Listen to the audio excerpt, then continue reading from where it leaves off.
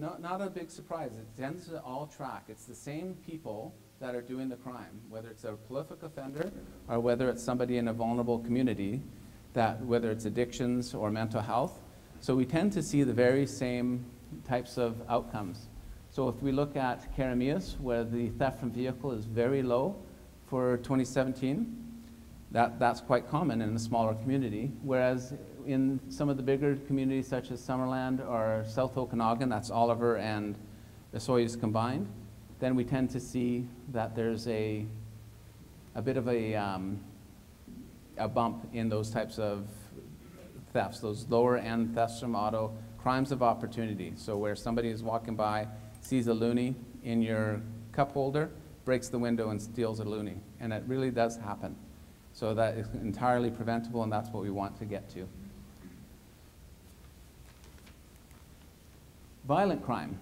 Again, from a police officer's perspective, that's our bread and butter. We want to keep violent crime down. And I used some downtown Penticton stats here. When we hear people talk, I read sometimes the letter, well, often, the letters to the editor where people say, I don't feel safe going downtown. We want to change that. Whether it's Summerland or Penticton or Osoyoos or Princeton, come downtown. Come on downtown and have fun. Take control of our own communities. We can do that. We can absolutely do that. It doesn't take a police officer to be walking downtown. It takes all of us going out for dinner and going out to the movies and going to all of the events. This is an awesome place to live. Regardless of which community you're from, it's outstanding. We moved here for a reason. If you weren't born here, you moved here for a reason. It's outstanding. So why do we have this perception that there's some kind of danger when the facts of the matter say that it's almost non-existent when we look at that? From a violent crime perspective. From a social perspective and from a social order perspective, yes, we have some issues that we need to resolve. And a lot of those issues revolve around a very small core of people who I would consider vulnerable as opposed to criminals. Collisions is the last one of our big charts here that we're going to talk about. The other question that we get is what are we doing about traffic? And why are we doing things like giving tickets to people for their cell phones, distracted driving? That's the reason. 12 people died last year from between Summerland and Princeton. 6 of them in Penticton detachments area, which includes Naramata to Okanagan Falls. 6 people in this community died, and a good percentage of them are associated to distracted driving. Nobody died in this community from a phone being stolen from a passenger seat. Many people died from a phone being used in the driver's seat. So that's why we are going after people that are doing those things, distracted driving, whether we're sitting on a bus in partnership with our South Okanagan Traffic Services, or whether we see you, and if you can believe it, in a marked police car rolling up to a stop sign or to an intersection and someone's texting away and don't even see the marked police car. Talk about distract driving. I mean, that pretty much, and they're leaving that intersection still typing away. And we wonder why we have these kind of statistics. The good news, 2018, Q1, so that's January to March, not a single fatality. The bad news, we've had 34 or 35 fairly serious collisions already. But if we can keep those numbers down, we're in good shape. So vulnerability versus criminality, this is always the big question. So are all those people that you see, the guy that's drinking a beer on the square, is that legal? No. Do we have a responsibility as police to deal with that? Yes, and we will. And you'll see some of the things that we're going to be doing in terms of patrols and getting people out there to deal with that. But is that person a criminal? Is there a reason or is there a story behind how that person happened to be there? These are some of the things that we tend to see. Addictions, homelessness, social chronics. So somebody, that guy that's just always out there, and maybe he's not really committing crime, but he's just out there causing a little bit of an issue for our community. And mental health. And we look at that, and a lot of people from a perception see crime. It must be crime that's happening with those people. Quite frankly, I don't lose a lot of sleep over the people that we're talking about on this slide in terms of committing crime. I lose sleep over people that are not homeless, that are prolific offenders, that are career offenders and career criminals, that are not stealing change out of the cup holder of an unlocked car, but are stealing a $40,000 or $50,000 tractor from a winery. Those are the people that I lose sleep about. Those are the people that, as your police chief, I need to target and that we need to put our resources to make sure. It's not to say that we're going to turn a blind eye on the other folks around this continuum, but that's how we're going to do it. Multi-agency response. We're going to bring a whole bunch of people together to look at resolving that. And all of our partners, some of whom are going to be here on the panel, are going to be involved in that. And that brings us to the Community Active Support Table. So you've heard me say it before, over 60% of the calls for service from the RCMP regional detachment are not criminal. They are not chargeable, for that matter. It means that 60% of the police work, we're not out getting bad guys and putting them in jail. And what we are dealing with is poverty and mental health, addictions, and homelessness. And that last comment, to maintain a safe community, we need more than great policing. And am I biased? Do we have great policing? Can we do better? If we can, I want to hear from you. But when we start talking about numbers of 18% drop in violent crime, and year to date for 2018, a 14% drop in property crime, which is the only community in the Okanagan that's experienced that, I think the police and you and all of our partners working together are starting to do a good job. And that's what we have to continue to focus on. Reduction in social disorder, crime victimization, and partner agency pressures, that's the goal of the Community Active Support Team. So in terms of social disorder, those people that are on the street, that are in downtown Penticton or in downtown Osoyoos that are causing issues and give us a perception that this is not a safe place to be, we want to get them out of that condition and get them the help they need. If it's addictions, then we need to get them out of that lifestyle and into treatment. If it's mental health, same thing. If it's dual diagnoses, that's the same person that with multiple conditions, then we need to get them the help that they need. And that in turn reduces victimization and our partner agency pressures.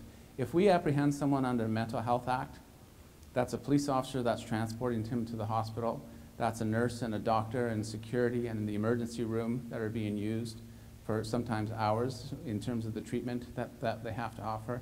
Incredibly expensive and incredibly resource intensive. And if we can get that person to help, if addictions is the reason they're stealing things out of your cup holder, then it's going to solve some of our crime issues.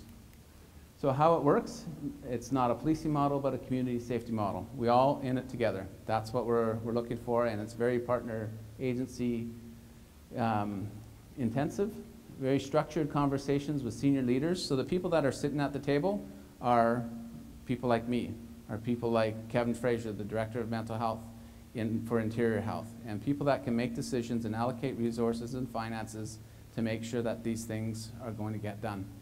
And that this 24 to 48 hour intervention that we're talking about is that person that's causing issues on a downtown corner. Within 24 to 48 hours, we're going to move them and get them going to where they need to be. If it doesn't work and they come back, then we'll do it again until we can get to the point where we start to reduce some of that social disorder. Collaboration of applicable service providers with one lead agency.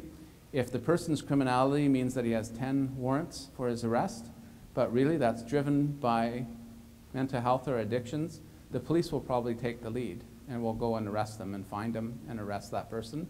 But then we work with our partners to treat that person and get them the help that they need so that they're not back into the warrant. So moving forward, and we're almost done. We're getting to the panel. I went a little bit over time here. Some of the things that we're doing moving forward, CAST, we've talked about that, the Community Active Support Table. CSET, you're going to see a lot more enhanced patrols in all of the communities of the regional detachment. Some of that is going to be done by overtime, some of that's going to be done by scheduling.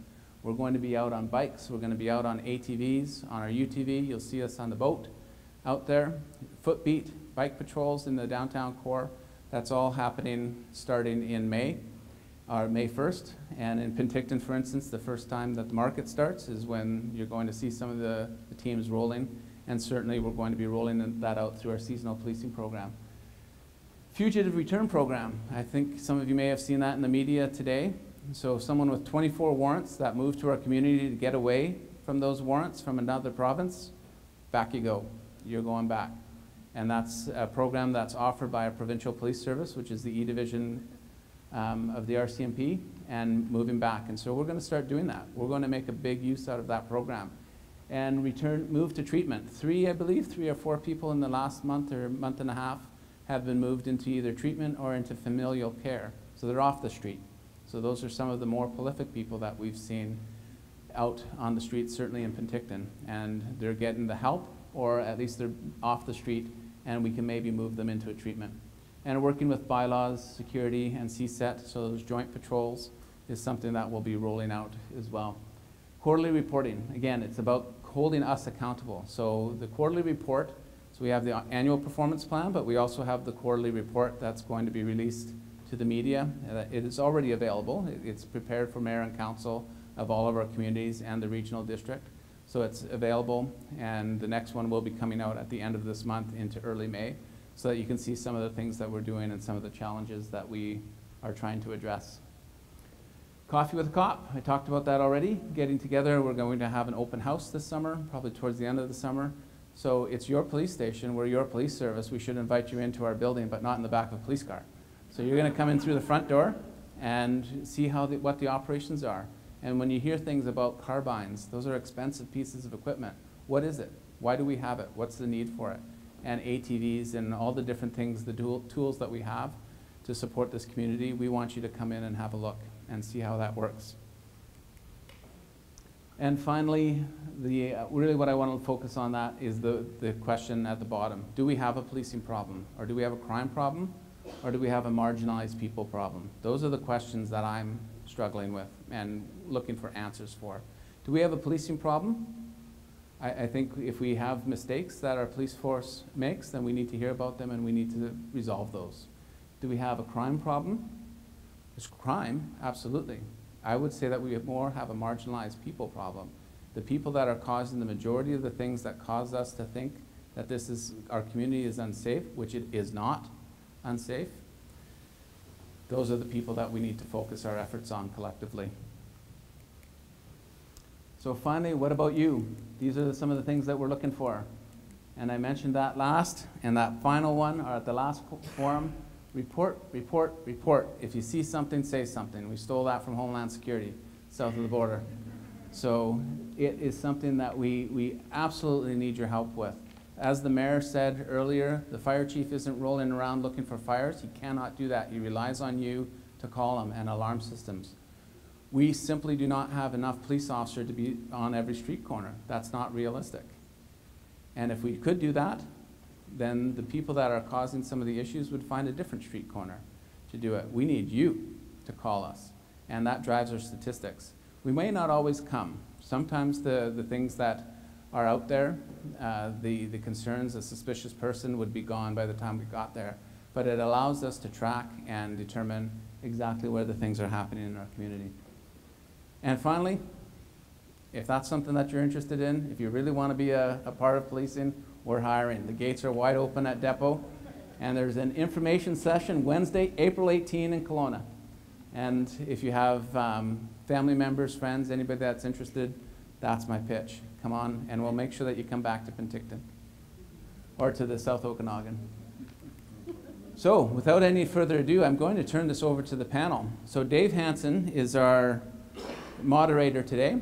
Dave has, 29 years of policing experience, about 21 in the RCMP, spent a lot of time as a dog handler, and then as an inspector in the transit police. So he's no stranger to some of these issues. I'll let him introduce our panel. I'll sit down here and turn over the lapel mic to him. I'll introduce our panel.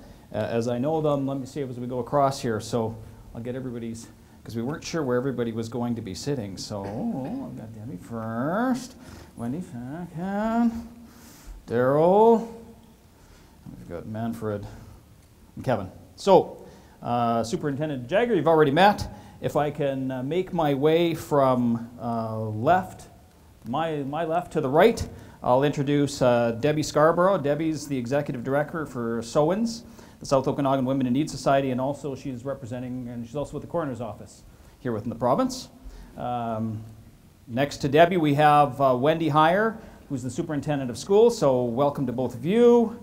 And on her right, we have Daryl Myers, who's the Executive Director with Pathways Addiction Resource Center.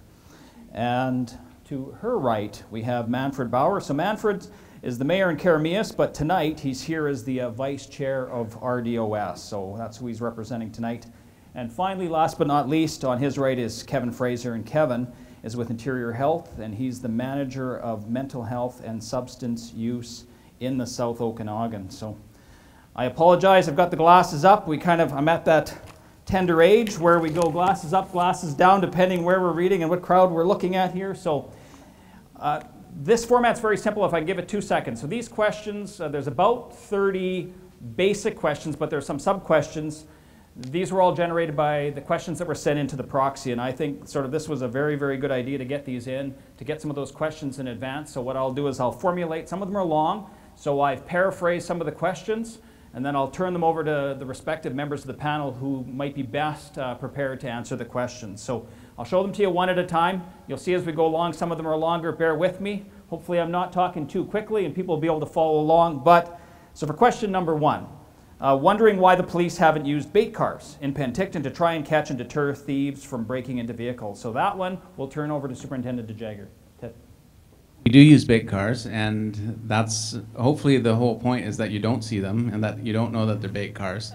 We have used them effectively. We haven't deployed them in recent months, since our target enforcement unit has been very successful in some of our more, shall we say, prolific auto thieves. So you'll see from our stats that auto theft has gone down, but the bait car program you may have seen in the media is alive and well. Right now they're being used in Kelowna, and we'll certainly use that as I'm looking back at my TEU members, see if they're going to be nodding their heads, but they don't want to give away the story. But they are out there, and thieves beware. And I don't think there's anybody else on that. What I'll do is I'll give you guys an opportunity. I'll give you a quick look. If there's something you want to add, let me know. But for some of them that are straight up crime, we'll just leave them to the superintendent. How's that? So question 2 is a multi-part question. And basically it was sent in sort of asking, talking about the RCMP and asking a number of points. So there are 3 sub-points, and basically 2.1, and I'm not sure if you'll be able to see it on the screen. If you can, would the use of police bike patrols in the downtown area have a positive impact on crime? Superintendent. Yes, yes, it would, and that is one of our plans. But we're not just going to use bike patrols. So as I mentioned, our overtime and our enhanced patrols are going to be starting up in May throughout the South Okanagan, not just in Penticton, and our seasonal policing, and bikes are a big part of that. One of the challenges with bikes is the training that we have. So we also have all-terrain vehicles that we'll be using. We are getting a utility terrain vehicle that can move around and move through the parks and up the KVR and through all of our pathways and across the beaches. And you'll see footbeat as well. So those different things, not to mention members in Red Surge, particularly for some of our bigger events, some of the community events like Canada Day, Peach Fest here in Penticton, Cherry Festival and Osoyoos, the market will have members in Red Surge, so there's going to be much more of that happening. Great, thank you. 2.2 refers to the uses of CCTV. So basically what they're talking about in this particular case is police monitoring cameras have been used in Vancouver, and certainly I'm aware of their use in Kelowna previously in high crime areas. What are your feelings around those and privacy impact assessments, and what do you know about potential use here in the Penticton area? From a policing perspective, video is very valuable. There's a lot of different talks whether or not it actually reduces crime. If it doesn't reduce crime, it certainly helps us to solve it. The question is who controls it. So if you have video in your business or in your home and something were to happen, it's very helpful for us to get that video, especially as more and more we move forward. It's much more high quality video that we can use for court. The members of the detachments that serve the South Okanagan and Similkameen know the majority of the people that are causing crime or social disorder. So even though we may not have evidence of a crime, if they broke into a residence or into a business, it's very likely that the members are going to recognize that person, and then we can move forward with charges. The question from a privacy impact assessment is who owns that video. So a police officer sitting watching a video, probably not going to fly, but a community, a city, or a business that's doing that, that's something that we can start to look forward to and use that video. Okay, thank you. Well, I was going to add that we do have video cameras in some of our locations at schools, and we have used some of those tapes to assist us and the RCMP in solving some of the property crimes and mischief that we have had. And with the improved technology, I just see that evidence become even more beneficial, because it's becoming a bit more clear and concise around being able to see images. Thanks, Wendy. Superintendent, can you explain or explore the usage, and I know you used some statistics here tonight that were put together by an analyst, but can you explore the usage of advanced analytics on crime data to detect patterns and trends and potentially to forecast key areas where you may want to increase patrols or coverage? And so do you want to go and explain the role of the analyst further and how it affects the district and subdivision, et cetera? Certainly. So we do have a full-time analyst for the regional detachment, and then we have an army of analysts as you go up. So at the district office, which is responsible for the entire southeast, there's 2 analysts, and then we have an entire analyst section at headquarters, and they work very much in concert with each other. It's probably the best description of what an analyst does is the calls that you call in and that we respond to. That's what our analyst is going to be looking at. So when I hear comments like, oh, we don't call the police anymore, they never show up, that doesn't really help.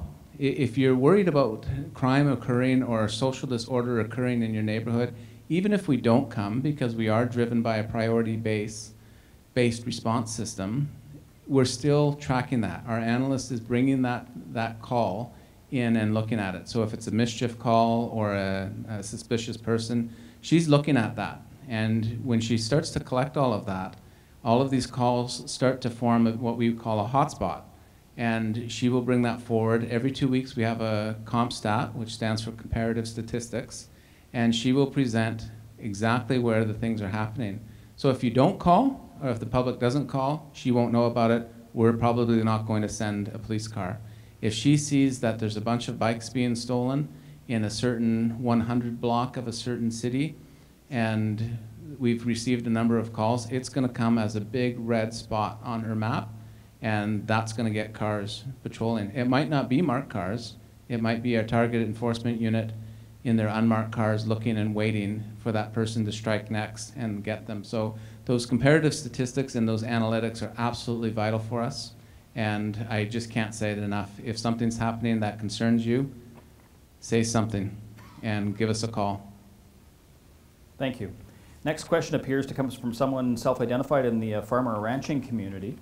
And let me advance here very quickly. I've sort of paraphrased here. The first section basically talks about the announcement, statement you provided around minor offenses, such as theft from vehicle not be attended by police. I think you've addressed that early on, and if you want to go back to that, certainly you can. But I think the question that comes out really in 3.1 of the first question here is, where is the line drawn between this type of offense and higher level property offense? Where do you draw that line? As I mentioned with the comment about the analyst, any call that we receive, if you call, whether it's 911 or emergency or our non-emergency number, and a file is created, the dispatcher or the complaint taker will give you that file number. Once that file number is created, that means a police officer is coming. And that might be an actual police car rolling to your location, or it could be the police officer giving you a call and saying what happened. So if it was, for instance, a theft from vehicle, your car was unlocked and you left your wallet there, you came in the morning and it was gone, unlikely that a police car is going to come. But you are going to talk to a police officer or one of our staff to get the details and to get the information, for instance, your credit card numbers, your driver's license number, so that we can put that on our system. In terms of not responding to those lower level crimes, that's all priority based. If we have something very, a violent situation, or like the fire in Caledon last summer, every police officer is going to be responding to that. That's priority 1. So it might take us some time, what we would call a priority 3, a crime that's occurred, no suspects, no witnesses, no evidence remaining. That's going to be a priority 3 or a 4. So it may take some time for us to respond to that, but there will be a response in that case. So where we draw the line is based on priority. So priority 1 calls are almost always in progress or a crime against a person in progress. So you see an assault occurring, we're coming with our lights and sirens. A robbery, that's when a police car turns on its lights and sirens. A serious accident or motor vehicle collision, or any type of property crime in progress. Somebody's in my driveway trying to break into my car. 911 and get us rolling. And our response time in Penticton for a priority 1 call is under 10 minutes. And that's a standard, a fairly provincial standard for all police departments. Our response time for a priority 4 could be a day, because it's not a priority that needs a police car to come, but we do want to respect that you want to talk to a police officer. So it's all a priority base. So the line isn't really a line in the sand, it really is about the priority of that particular call. Thank you. And the next part of the question really deals with reasonable force and may be driven by certain media pieces that are coming out of the province of Saskatchewan recently. And the question is, can you please clearly let us farmers know our rights when it comes to protecting our families' property and livelihoods? And I realize that may be a tough question. It might have been better for someone from Crown Council, because I know this is argued from the policing perspective in the courts on a daily basis around reasonable force. But if you have some enlightenment, what would that be? Yeah, I guess the first thing, the first caveat is I'm not a lawyer. My brother-in-law is a lawyer, and I still talk to him. And it's very difficult to give that. So I'm not going to give advice on what constitutes reasonable force. What I will say is a Mountie goes to depot for 6 months straight, and then for the next 6 months when they come to Penticton or to Summerland or to Princeton, they're under the immediate supervision of a senior constable. And by immediate, I mean they're driving around in the same car together, and they're constantly being assessed. And then they report to a corporal for the rest of their time as a constable, who reports to a sergeant, who reports on up. A great deal of supervision. We qualify every year on our use of force intervention options. We qualify every year on our intervention management model. Every 3 years we go for a week-long intensive course in Chilliwack to ensure that all of our use of force and our intervention options are up to snuff, and that we're obeying the law, which is a constantly moving target. So for me to say what is reasonable force, police make mistakes. That's why we have the Independent Investigation Office. That's why we're so concerned about ensuring that when we do an investigation into one of our own, that it's accurate and complete. So there really is no definition of reasonable force. It's very much based on a situation. What I can say, the danger of, oh, I think my computer died. I think that the danger of trying to assess that and to create a level, so someone breaks into my house, can I shoot that person? I would say no. If someone breaks into your house, if someone breaks into my house and I'm not on duty, I'm turning on the lights, I'm calling 911, which is the most powerful thing that you can do, because that gets us rolling, code 3 with our lights and sirens, and I'm protecting my family. And probably the best way that I'm protecting my family is getting them out the back door, because I don't want to deal with that. That said, the vast majority of people who would do anything like that, that are trying, and I do mean the vast, like 99.99% of people that are breaking into a house, if they find out it's occupied, they are fleeing as fast as they possibly can. And that's still the time to call 911. So I hope that answers the question, but I would just say the best reasonable force is to get the people that have got a great deal of training in that aspect, and that's the police, and call 911 and get us coming. Great, thanks. So like we talked about before, there's always technical challenges. So I believe your battery did die in the laptop, but that's okay. You folks, we had about 50 of these that were handed out when you came in. So basically, just so you know, we're going to follow along with these questions, at least, you know, until about 8:30. So I'm going to carry on with the questions. I don't think we necessarily need them up on the board. You folks can follow along in your reference manual there. Like I said, I'm going to paraphrase because some of them were kind of long. We'll move on to question 4. Superintendent, when an RCMP employee is away for medical leave, stress leave, parental leave, or some other form of leave, does someone come in from head office to replace that person, or do we get credited for the time they were missing? And I think this question really is focusing around roadable resources. What does that look like? How does that change versus what's the impact on the budget when they're here or not here? Right. So like any industry, there's always going to be a vacancy pattern. So we usually go with about 10%. So in the case of the RCMP, if someone isn't here, so we would call it a hard vacancy. So for instance, Penticton funds 46 police officers, and if there's only 44 going through the door, that means we have 2 hard vacancies. In that case, Penticton is not paying for those police officers that are not here. There's a whole funding formula that we use. So they're paying a little bit to hold that position, but they're not paying the salary. On average, it's about $150,000 a year per police officer. That includes salary dollars and equipment and all of the other things that are associated to running a police force. So if that member isn't there, then they're not paying that salary, and that's a cost saving. So in terms of a soft vacancy, so that's someone who's on, for instance, on parental leave, sometimes we can get somebody to backfill that position. It all depends on how many people we're hiring and how many people are coming out of depot that we can bring in to backfill that position. But a parental leave now could be up to 18 months.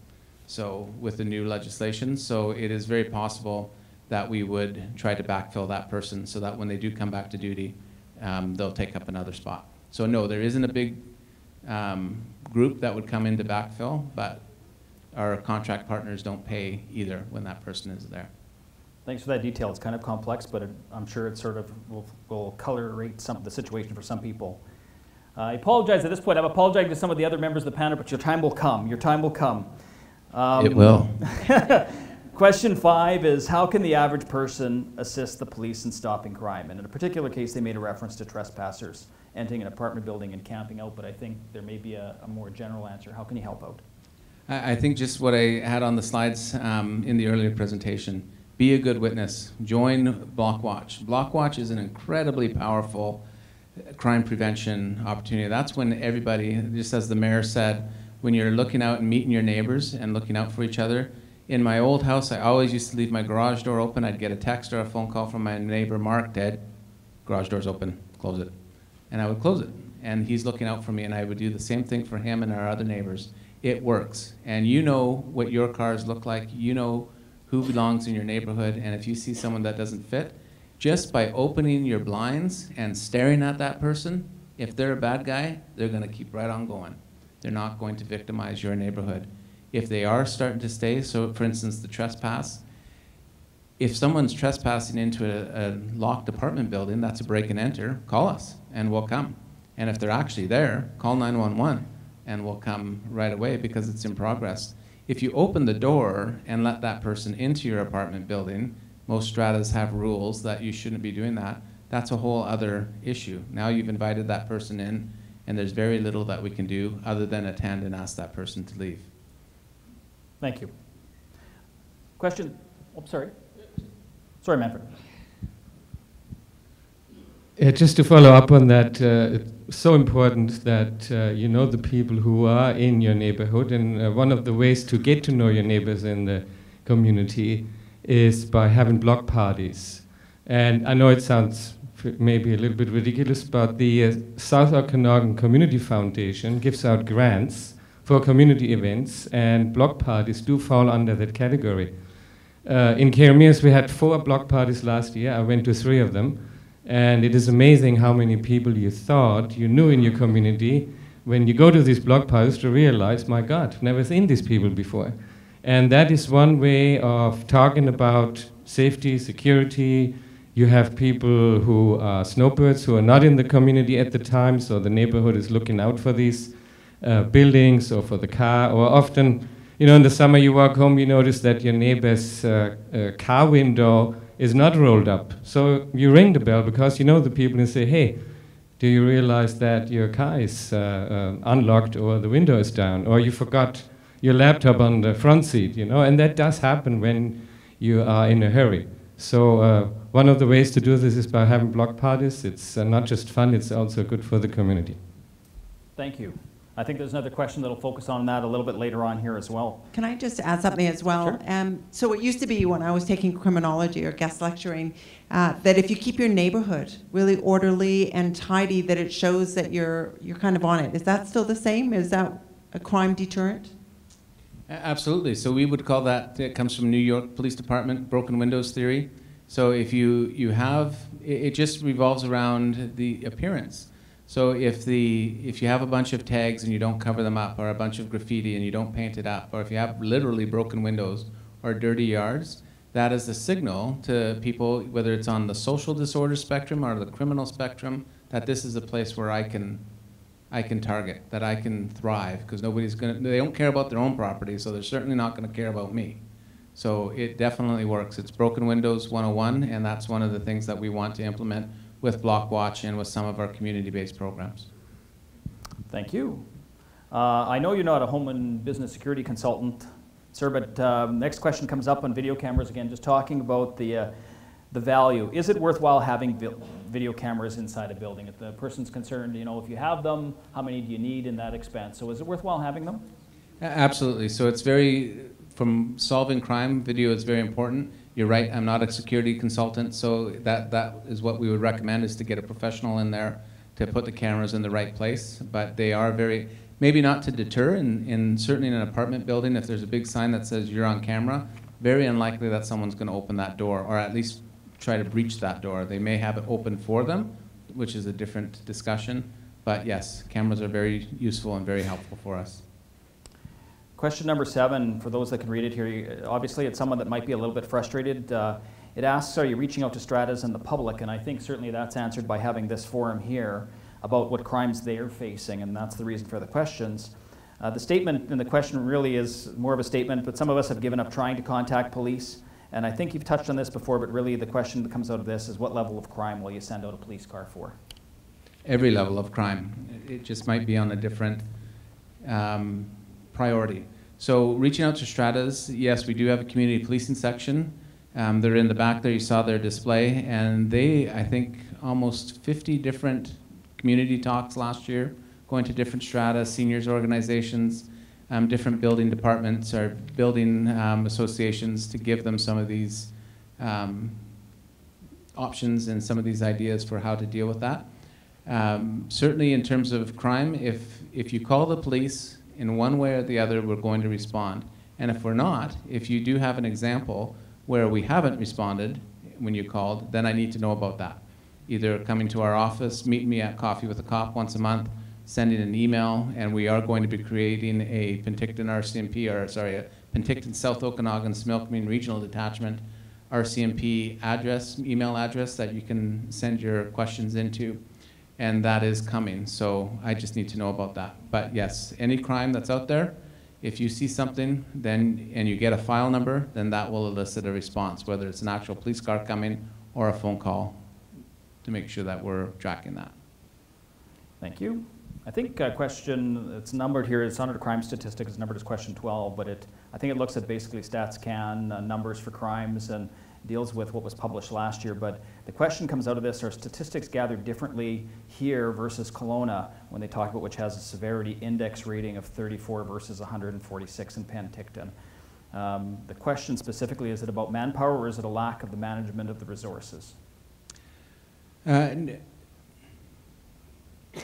No, it's not about manpower or necessarily the management of the resources. That's something that we are working on in terms of our deployments. So we've restructured the detachment, so that's much more regional and much more responsive. So some of the things that we're doing. So that's the management side.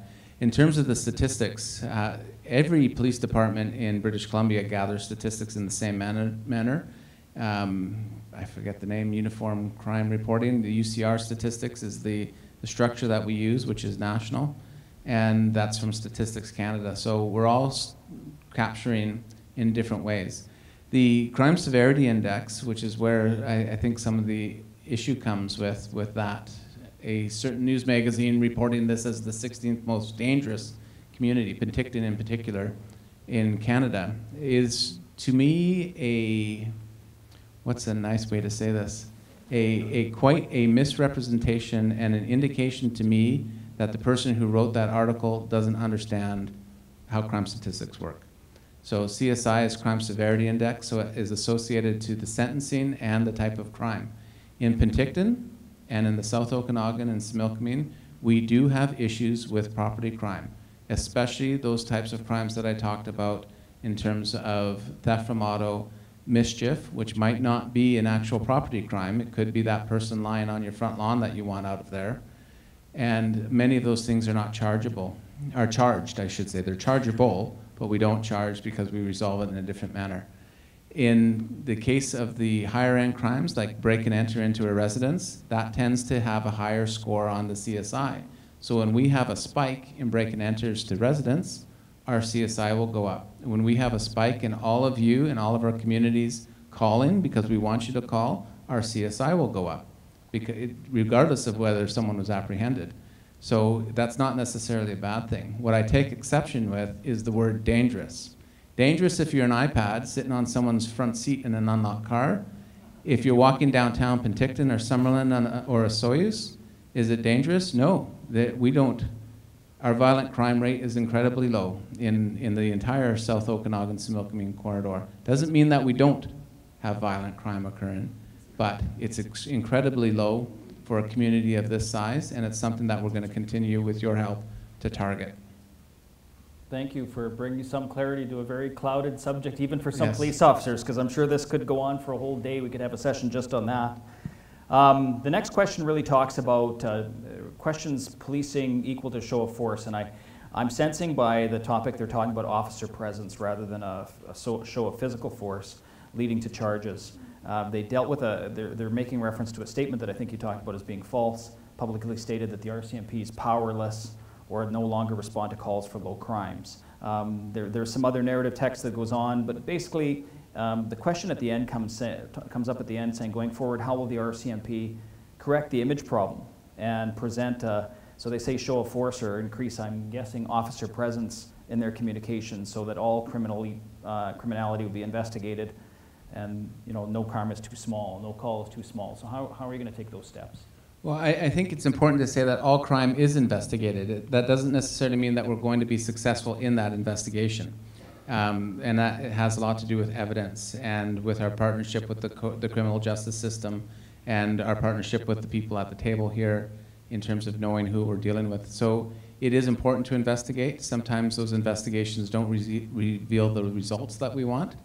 In terms of I guess that's the call, as the writer wrote, the show of force, you're right, it's about community engagement. And those are things that we're doing by increasing our visible patrols. And I would give a caution on visibility. I prefer engagement, and I prefer the prolific offender management that we're targeting the places that they're at. The visibility part, so that marked police car goes rolling down a downtown street, and it's the same reaction that I bet all of you have had when you went past the speed trap. The bad guy looks, the car goes by, and now he's free to do whatever it is. Maybe he's drinking a beer, maybe he's doing a deal, maybe he's getting ready to do a break and enter. He knows that the police car went by and it's probably not coming again for a little while. Just like when you roll by that speed trap on the Coquihalla where there's 5 guys shooting a laser beam and you go, oh man, no cops till Kelowna, I'm out of here. And you're going, because you know that it's not there. So we have to be very careful with visibility. Visibility does create a sense of safety and a sense of comfort. So for that reason alone, it's worth it for us to have those patrols out there and have those police cars going, and we're going to do that this year.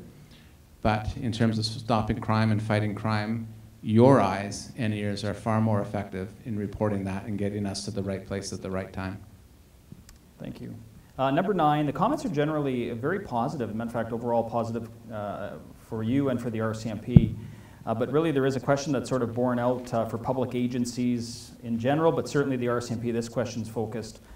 It's kind of trend versus perception. So do you feel that there is a changing trend in the public to show less respect and appreciation for the RCMP?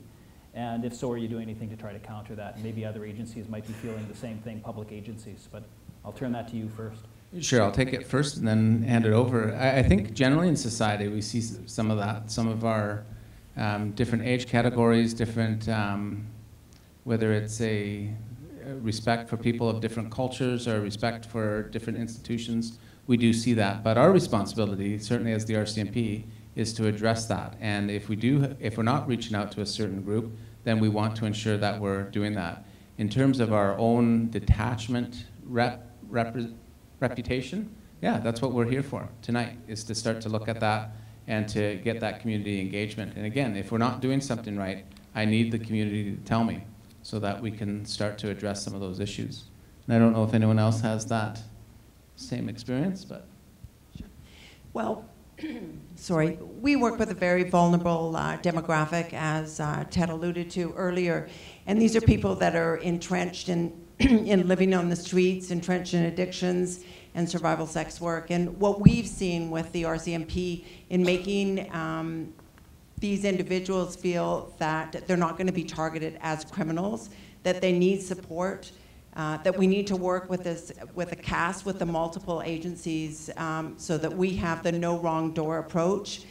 We have to remember that these are everyone's children, mothers, brothers, and sisters. So what we're seeing is something that not often, I think, the relationship with the RCMP is, and that's working with the agencies with respect and compassion to a very vulnerable demographic. So we're looking forward to working with the RCMP with these individuals because, as many of us know, they are our family members. So I think we're starting off on the right foot and doing a good job thus far. No pressure. Well, I do want to say that in the past year we've had an improved working relationship with the RCMP around our vulnerable youth. So from a school perspective, we want all of our youth in school being successful, completing graduation.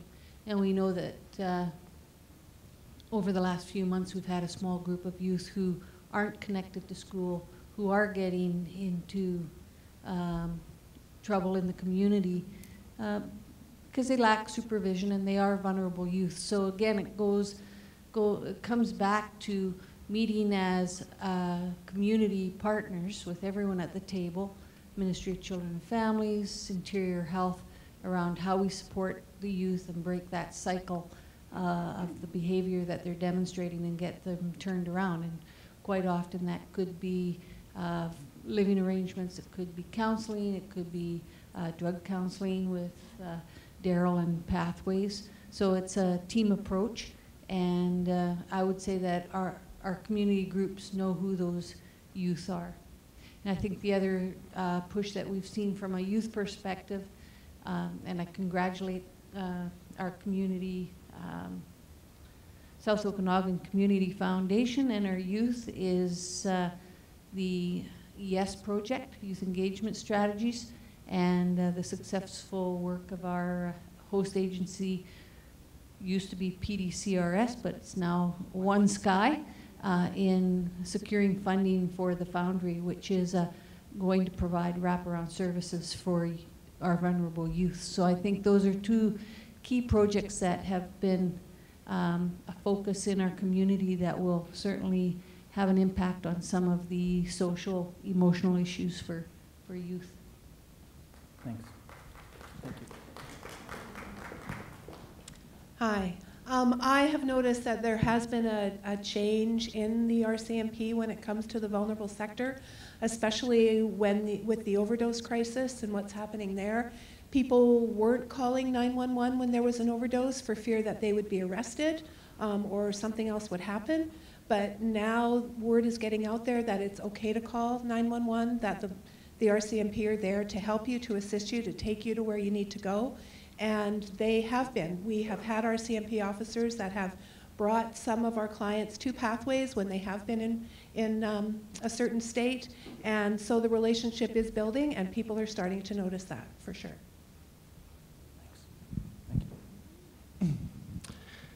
Yeah, I can't speak specifically to attitudes towards the RCMP, but just in general, there seems to be a theme of frustration and pushing back from marginalized populations for good reason, for multiple reasons. And there's many layers to it that include that there's numerous substances on the street that are having people acting in ways that they wouldn't normally act. And there's multiple layers of stigma and discrimination wherever they're going in the community, and those things are really creating a level of frustration and pushback that I think really makes sense. And so some of this work that's happening right now, I think, is really helping to normalize mental health and substance use as healthcare issues, and to kind of address some of the housing issues as well. That when we're seen as a community coming together, that is felt by marginalized populations in a different way, and hopefully that will alleviate some of the pushback that we're experiencing. Thanks, Con. Just to give everybody an update here, we're looking at 8:15, and I want to be respectful for everybody's time, but we're on question 10 of about 30 questions, and there are some multi-point ones, and I think I'm hoping, knowing what questions are coming, that there's a lot of questions here that want to be asked by the community, but what I'm going to probably suggest we do now is I'm going to kind of accelerate and jump through some of the questions, so we actually get to an open mic period where we'll then give you that 30 seconds to ask your own question if it hasn't been asked. So I'm going to try to go through these. You can try to keep up with me and skim along. I'll give you a bit of a hint where we're at here along the way as we go. So number 10 was basically a question that sounded like a person that had some concerns. But they state, we obviously need the RCMP as part of the justice system, and it would be too expensive to replace the police with a new force. Therefore, I think aside from money and more training, I think this question, I'll skip over the first one on improving community relations, because I think we talked about a lot about that. What are you going to do, or looking, this is internal looking, sir, to improve the performance and the attitudes of locally serving officers and office personnel, if that's an issue or a concern? Well, and if it is a concern, then we certainly need to know about that, and what some of those specifics are. I would be interested in that. So the fifth priority that we had on our annual performance plan is our people, and that's exactly what we're looking at doing, is improving whatever we can do to improve our performance, and our engagement to the public is something that we want to do. And that applies to all of our employees, not just the regular members, so that you have a very good experience when you come to the detachment, and so that you have a very good experience when you're on the phone. And when you call 911 or when you call the non-emergency line, you're not always talking to someone here in the South Okanagan, you're talking to our dispatch center, and they, in Kelowna, and they are also working very hard to improve that experience. So that's something that it's a continuous development that we want to focus on. Thank you. There's a question that comes up, I think it's partway down through this series. What will you do to protect other communities, such as OK Falls, who are dependent? Now the comment here is a negative one, and you're less than sterling service, and I think that's about resource allocation, so I think that one's solely yours. Yeah, no, and that's something with the reorganization of the detachment, and something that we're continuing to do. So when a community such as Summerland or Penticton or Osoyoos, who pay for their own policing, has a certain amount of police, they expect those police to be deployed in their community.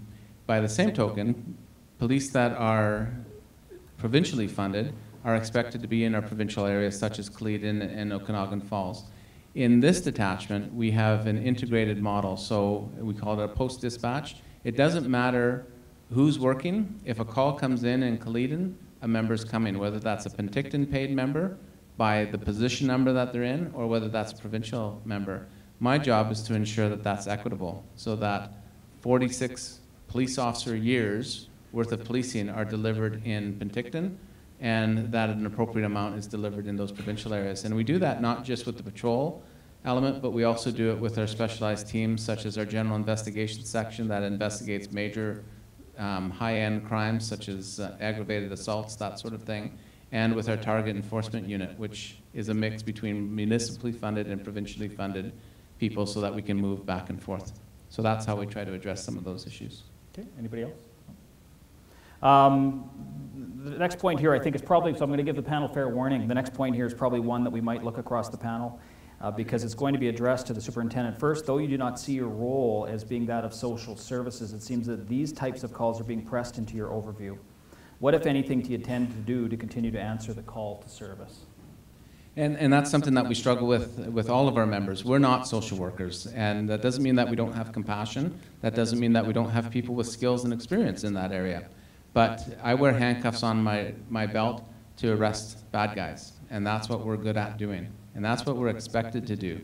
And I don't know that that necessarily transforms into social service or into mental health, but we need to be able to recognize those different causal factors. And then we need to work with our partners to get them to the place where they need to be, because my cell block is probably not a good solution to someone who's suffering from a mental illness. But we do have people that can help. So that might be the route that they go, but at the end of the day, we need to get them the help that they need. Yeah, I think it's everyone's responsibility.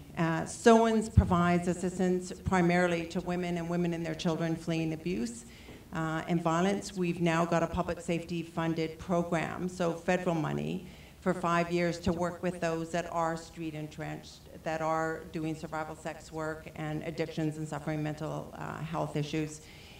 It's everyone's issue, so we've responded by working with the RCMP, with Pathways, with Interior Health Authority to try and meet the needs, a wraparound approach, working with BC Housing on supportive housing. When we see individuals that are living on the street, the only way to get them off the street is to work together in a collaborative and a collective approach and get them the help that they need. And so that's what we're all trying to do, and that's why we're here. This is our community as well, but we own it. We have a responsibility, every one of us, to assist in assisting these individuals. The K-12 system really is focusing on early intervention and teaching proactive skills to youth. So I mentioned the youth engagement strategy and the foundry that will be up and running within the next 12 months. But we do a variety of things in schools around teaching children how to recognize when they're experiencing anxiety. We do a lot of work around Mind Up curriculum in K-8, and that's giving kids the skills to identify anxiety and learning strategies that will help them reduce that anxiety. We spend a lot of focus on social emotional learning so that we're developing kids who are resilient. And we've had a real focus on growth mindsets. So it's okay to fail at things. There's not just one way to get something done. Part of the challenge is trying something and failing and learning by our failures and continuing to keep trying and to keep growing. And so a lot of our work is around developing proactive kids in our community. However, we do have kids who come to school every day who witness trauma, and so we've tried to build capacity in our teaching force around working with kids, trauma-informed practice, how we connect with kids in the classroom with empathy and compassion around understanding some of the things that some of our kids come to school with every day.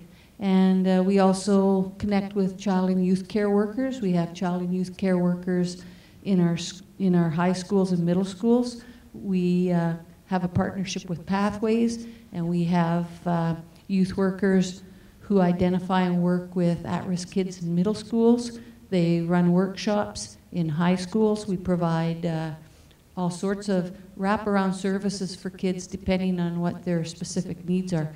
And we couldn't do that without the support of our community partners, because really our mandate's K-12, but we know education in K-12, but we know if kids are coming from an abusive home, they're hungry, or there's other factors that are impacting their ability to learn, they're not going to learn in school. So the first thing we have to do is make sure that they're feeling safe, that they're fed. And I think the most important thing, not just for kids, but anybody in our community, is that until they have a sense of belonging, we're not going to have a positive impact on them. So that just doesn't go for kids, that goes for adults and seniors. And so we do a lot of intergenerational work of trying to connect kids with adults and seniors in the community. And that hopefully fosters a sense of safety with some of those folks. One example where a whole community became involved is in Keremeos. We have just outside of Keremeos a care facility for young people between the ages of 18 and 24 on drug addictions. Now the whole community took part in this, takes part in this. We have the garden club going out there and showing these young people how to grow vegetables.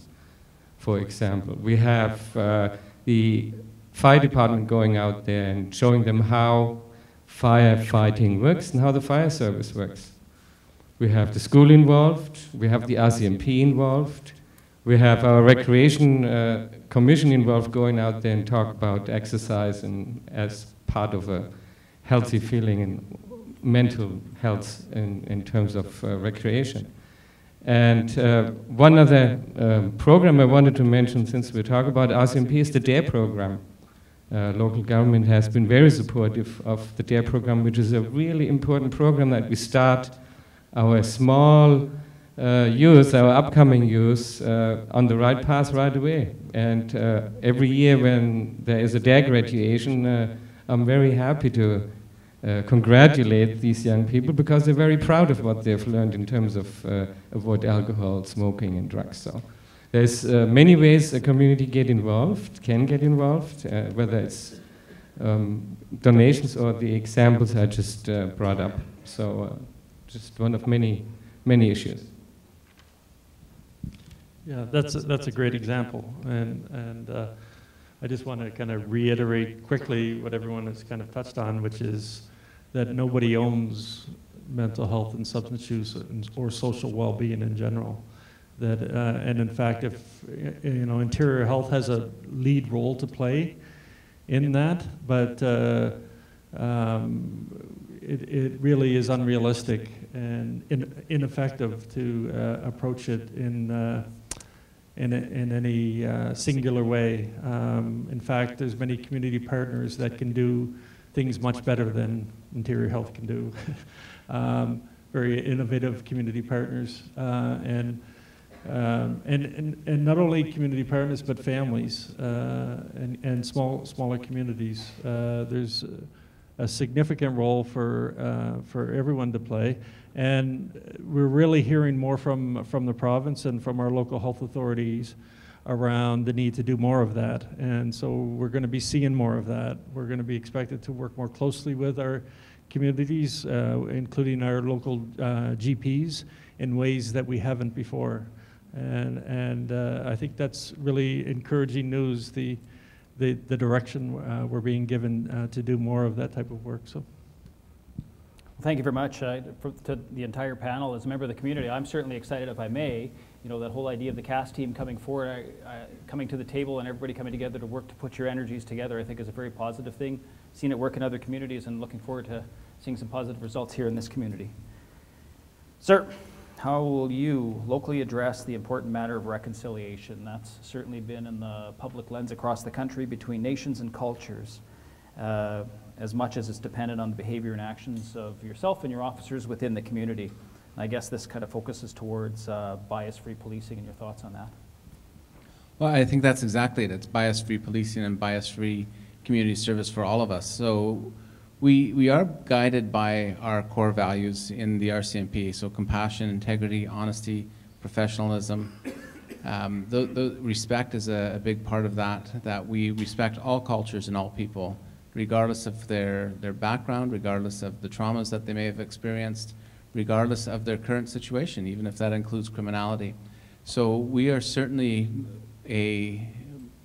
geared towards that bias-free policing.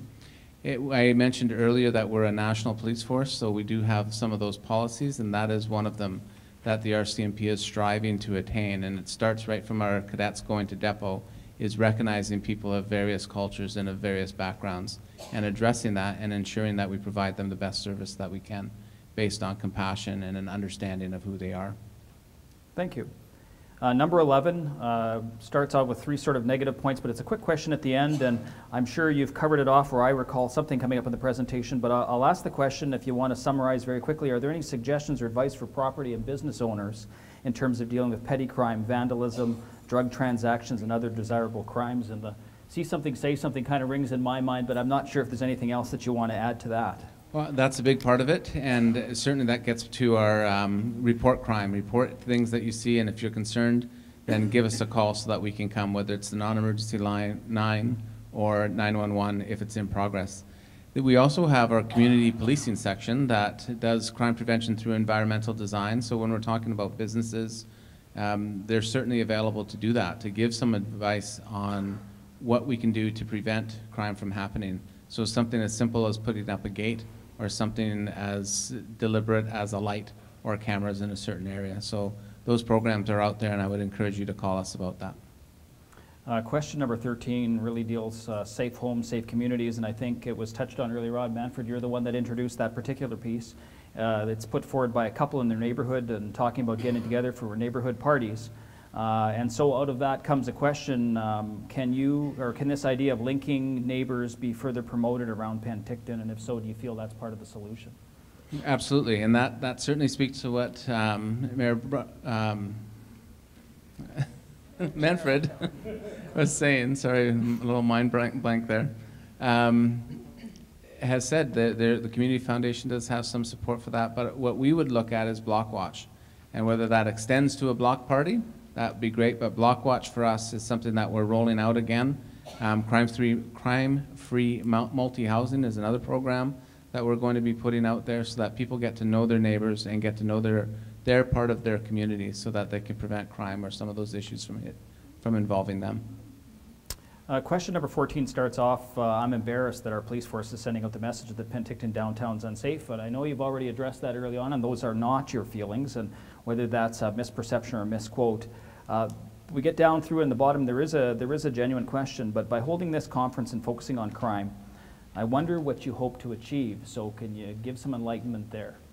Absolutely. What I hope to achieve by this and by some of our other outreach, such as Coffee with a Cop, is to hear what the community has to say and what our concerns are and what our issues are. And the start of that question, that I would be embarrassed too if I said that, because it certainly isn't how I feel. I think that this community, whether it's Penticton or Summerland or Princeton or wherever you're from, this whole corridor is outstanding, and we have a lot to be proud of. I did a piece in one of the local media outlets about some of my background and what I believe in, and some of the things, the tragedies that I've seen overseas, and the trauma that people experience there, and their courage and their ability to start over.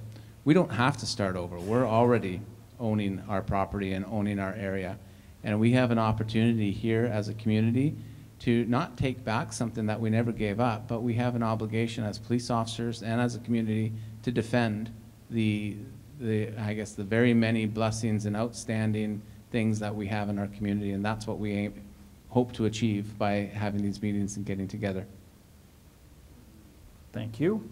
What do you see as the most pressing problem? You talked about some statistics, but what do you see as the most pressing problem around public safety in Penticton?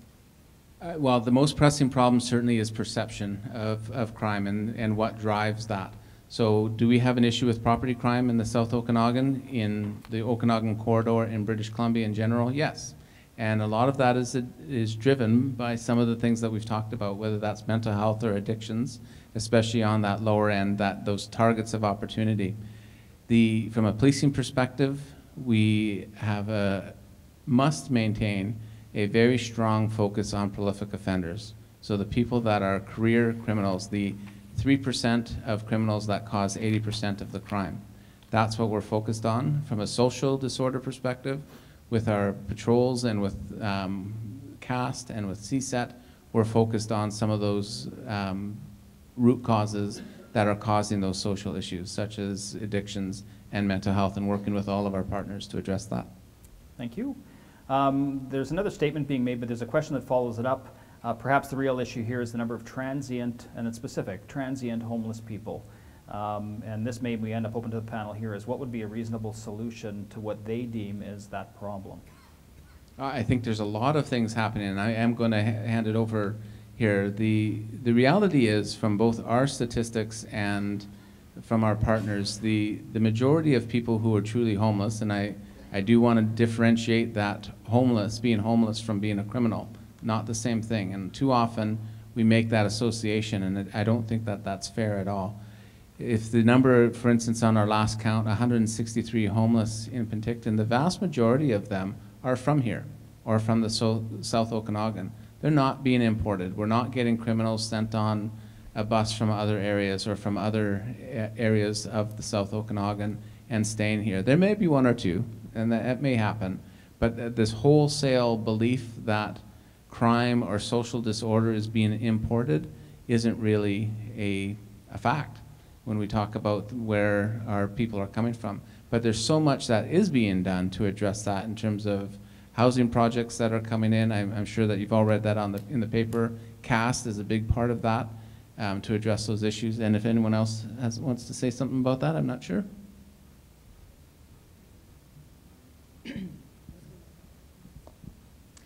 Well, I do know that when people talk about the transient homeless, a lot of times they're referring to the people who come and pick fruit in our area.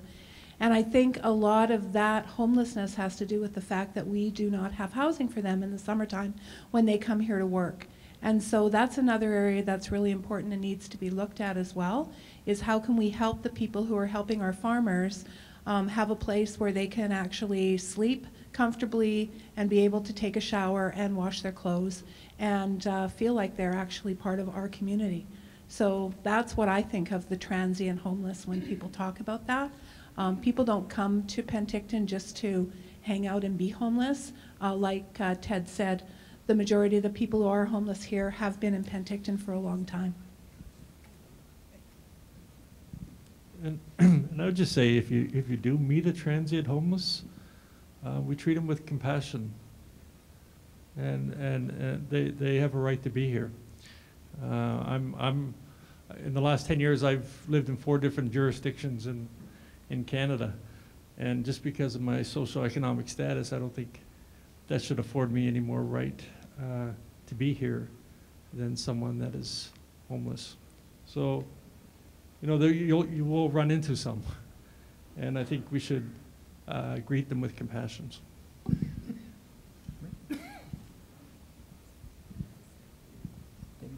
Great. So this carries on from the first part of the question about the life in the small Okanagan city. You've lived here for a while now. Sir, what do you really think, and this is the final point of the question, what do you really think of the quality of life in the small Okanagan city? I think it's outstanding, except for the smoke last summer because I couldn't use our paddle boards. And that was the big thing. We came here for a reason. And like I said before, there's a reason that my wife and I moved here, and there's a reason why if you weren't born here, you came here. It's beautiful, it's outstanding, it's safe, it's a great place to visit and bring our family and our friends, and that's what I love about it here. So we intend to stay for a while, and I can't say enough about it. Except I live in a relatively small apartment and we get a lot of friends coming over, so we do have a aero bed. So that's what we have to use. So it's great, and I love it here. Thank you. The question 15 talks about some issues around dumping property, but really I think it's looking at, is there a possibility of increased nighttime patrols and laneways behind the stores and the alleys?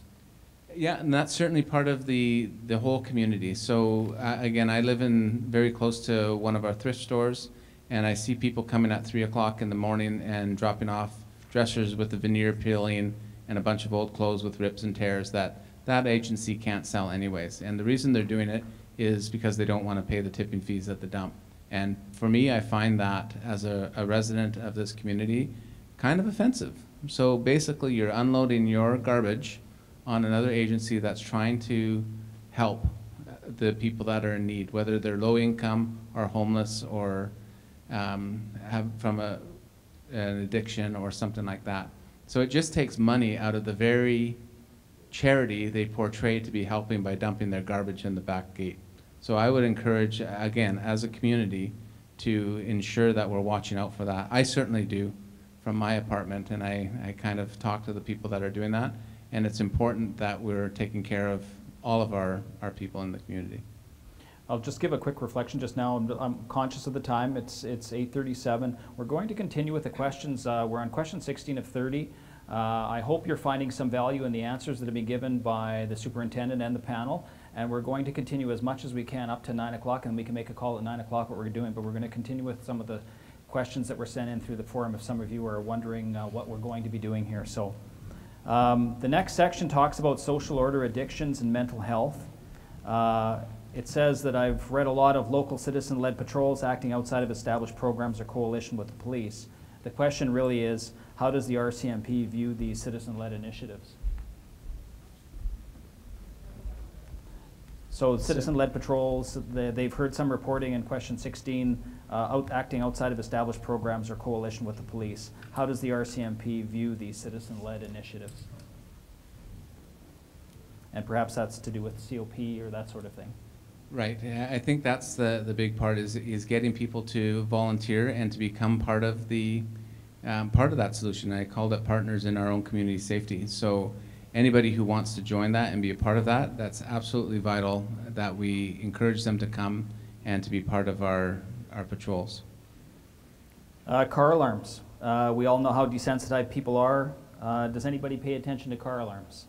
Again, it depends on where it is. So a block watch type organization that everyone knows that, for instance, somebody has a work truck that's full of tools and you can't take it out. I would expect that person to ensure that they get the best locks and the best protection that they can, but not everyone has a garage, so you can't necessarily store that. Then a person like that with a car alarm where his neighbors or her neighbors all know that I've got some valuable stuff in there, that is a very effective deterrent in that case. Car alarm in the middle of a parking lot, perhaps not so much. Question number 18. Question seems to be born a bit out of frustration if you actually read into the entire part of the question, but what is the RCMP planning to do differently than from the last forum? And I guess really the question comes down to what's changed, because they start talking about statistics, and maybe that's a time just to reflect on what's changed since the last forum. Well, I think what's changed is our approach, developing CAST and CSET, and some of that change in the way we work with our partners and building those partnerships. I think that's something that's been under development for quite some time, and we've been moving forward with that. They get more specific here, talking about the pot shop, and there seems to be they're sending to indicating there's some finger pointing here. All attempts to discuss this with the city always ends back to no support from the RCMP. So they're talking about finger pointing back and forth and an indication they never felt safe in the area. So I guess if is there a comment that you have to say about working together with the city around the pending legalization of marijuana, and anything you can say around that? Yes, I think the RCMP is the city's police force and is the South Okanagan's police force. So we work hand in hand with them, and we have to enforce the laws of the land, and that's what we'll do. So currently the sale of marijuana is illegal, and we'll take enforcement action as appropriate on that. When recreational marijuana becomes legalized, whenever that is, what that time frame is, then we'll support the laws of the land in the manner that we're expected to. Question 19, I'll jump to that one. It says on the they posted on Facebook in the past, the city did something about a particular problem, an appointment downtown decided to walk. So are there going to be, or are there no police doing beat work, at least walking the areas and pedestrians use to move about town? They're talking particularly in the downtown corridor. And as I mentioned before, there will be. That's going to be a big part of what we're doing in terms of our proactive patrols. Question 20, I think we'll go to some of the other people on the panel as well, talks about the number of, and I'm going to change dysfunctional to vulnerable persons in Penticton increased in the last 5 years. So I think does anybody have an answer to that specifically? Has there been an increase in vulnerable persons coming to the Penticton area by numbers? Well, I've only been here 3.5 years. What we do know from our services is that we're becoming more known, working with all our sister and brother agencies, working with the city and BC Housing, et cetera, that the resources are becoming more public and more known, so people are accessing services more. I don't know if it's on the increase, but I know access to services certainly is. And with the wraparound approach, we're able to provide, I think, a better service by the philosophy that there is no wrong door. So if someone does access our services but really needs to go to Pathways, then we can call Daryl and call her staff, and we can bring them over there, et cetera, or transport them over there, and make sure that they don't get frustrated on telling their stories over and over again.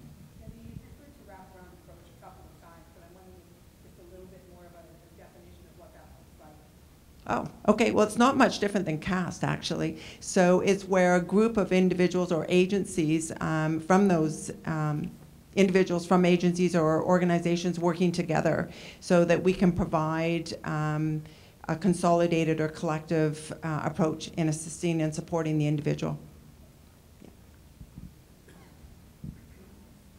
Well, I do know that Penticton has a higher level of poverty than a variety of communities in BC.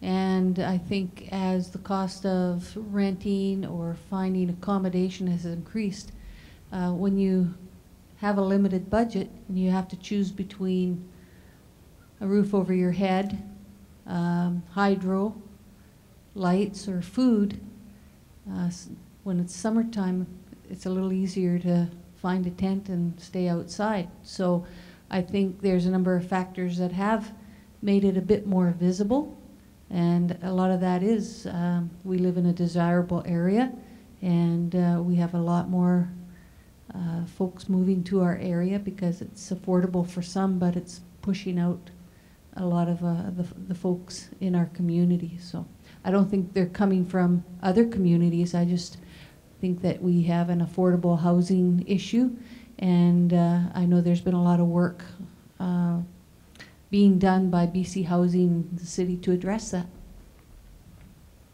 Anyone else? Question 21 is the city placed a variety of people in 3 hotels along Main Street in Penticton. Has this led to an increase in property crime, shoplifting, and vandalism in the immediate area?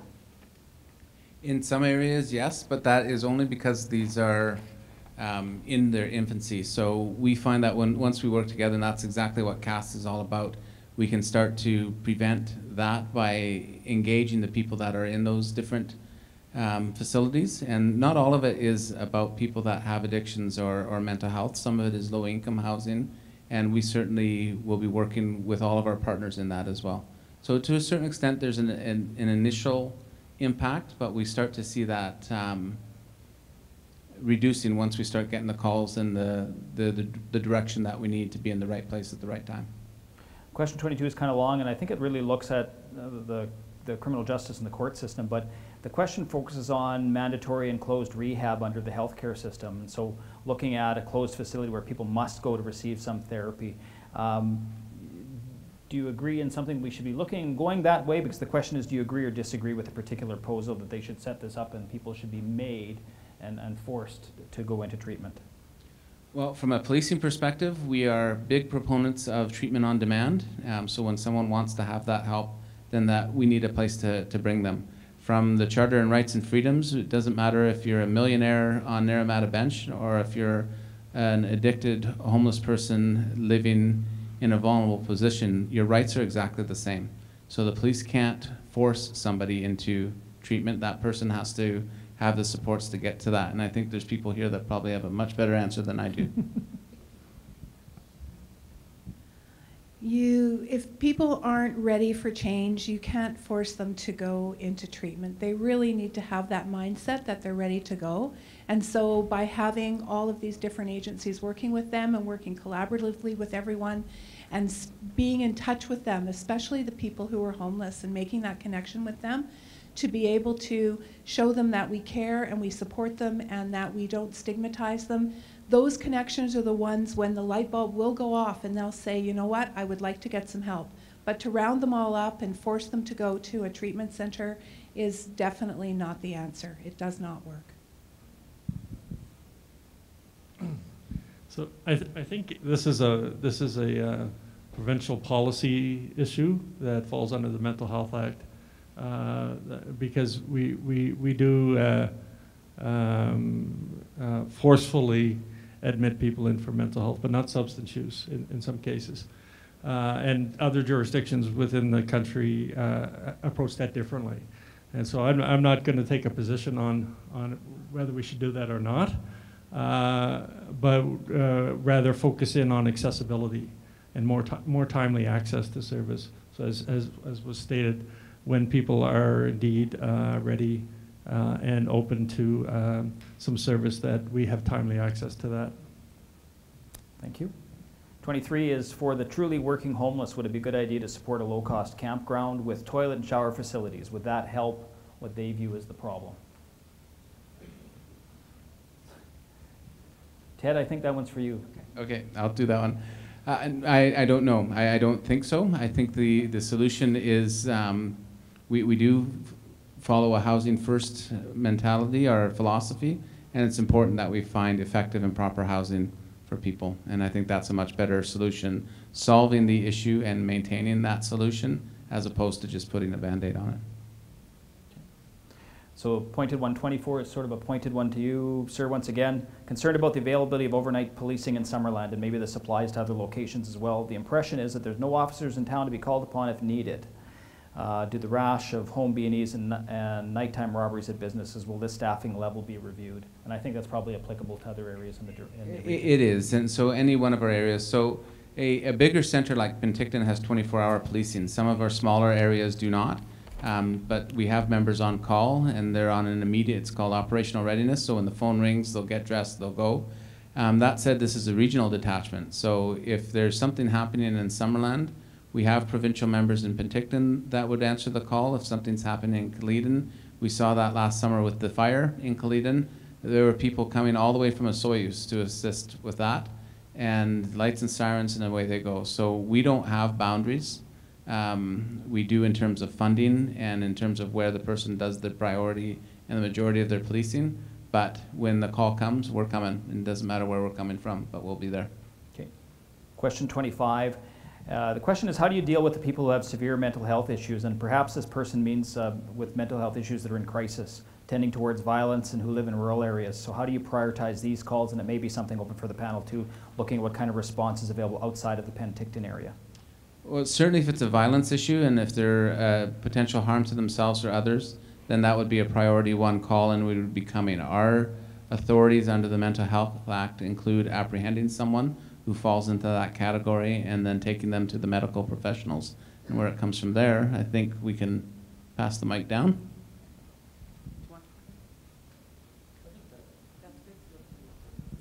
That's good? Okay, sounds good. Traffic enforcement. A matter close to my heart. Someone says you've been doing an excellent job with Blitz on texting. Texting kills. So there's a statement rather than a question. Generally, number 27 asks for East Side Road. Talks about comment on Motor Vehicle Act and regulation enforcement. Yeah, so part of our new structure with CSET, it does have traffic specialists on it. And as a 6-member unit, it can become a 6-member traffic unit if that's the project that they're working on at that time. Right now, they're focusing on some of our social issues, but certainly into the summer and into the coming months and our enhanced patrols, we'll be focusing on traffic. We have, in addition to what you see in our communities as your local police, we also have the South Okanagan Traffic Services, which is a separate unit that doesn't fall under my command, but is still very active throughout the South Okanagan, and they work out of our buildings. So there's members in Summerland. We just have a member that just started in Penticton Detachment, and she starts every shift by rolling around all the way through Naramata and down East Side Road and onto the highway, even though her priority is the highway. That is their main duty. And we have members in Osoyoos, Karamias, and Princeton from South Okanagan Traffic Services.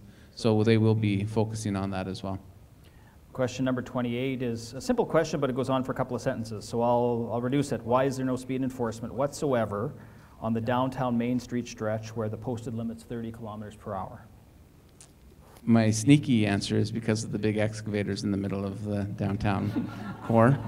But we will, and that's the same answer as with East Side Road. So not just our CSET, but every one of our members is capable of giving a ticket and doing that enforcement. And you will see that much more as we come into the summer months, that we will be enforcing that 30-kilometer-per-hour speed limit. Number 29 talks about distracted driving, and you've already talked about those initiatives and the priority of that.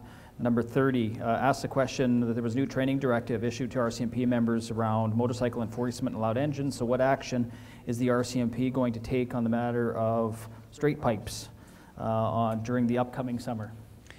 I prepared I knew that question was coming, so I talked to our traffic members about that. It's a very difficult thing to do. So any kind of modifications that's done to a motorcycle, or even a car for that matter, we do have authority under the Motor Vehicle Act to deal with that in terms of the modifications. So we could take the vehicle off the road. Just by saying it has loud pipes, when many of the motorcycles come from the factory with those loud pipes, it's very difficult to do any kind of decibel readers. We don't have those in the community, and there's a lot of issues with that. For instance, you have to rev the bike up to 8,000 or 9,000 RPMs to get that, and the drivers get pretty cranky about that when the vehicle's not in motion. The other thing that we do when they are loud, it's probably because they're going fast. So the other solution is our other traffic enforcement techniques, such as using lasers and radar to track those bikes. So knowing where they are, in turn, helps us to target them in the right area.